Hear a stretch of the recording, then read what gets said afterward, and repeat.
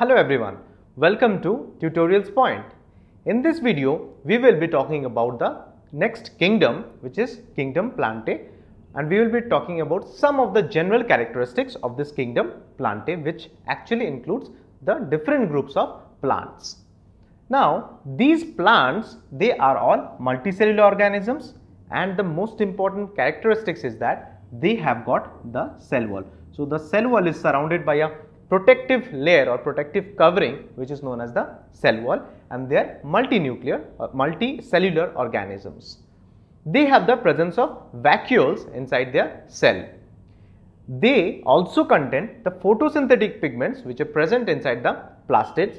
What type of photosynthetic pigments? Mostly the chlorophyll. Different groups of chlorophyll like chlorophyll A, chlorophyll B, chlorophyll B, C. So, these type of pigments or photosynthetic pigments are present inside the plastids of the plants.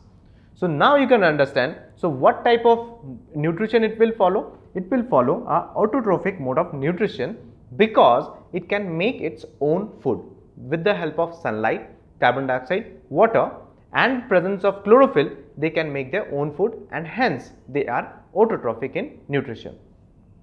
They are mostly non-motile, and a very important property is that they need some substrate in order to stand straight or in order to support their structure. So, they can live anchored to a substrate. Like plants, we know they remain anchored to the soil. Some plants, they can remain anchored to other areas or other surfaces also.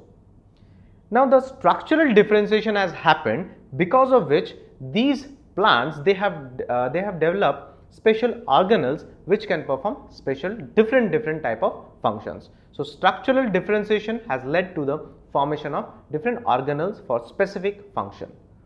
Now, the reproduction type is primary sexual.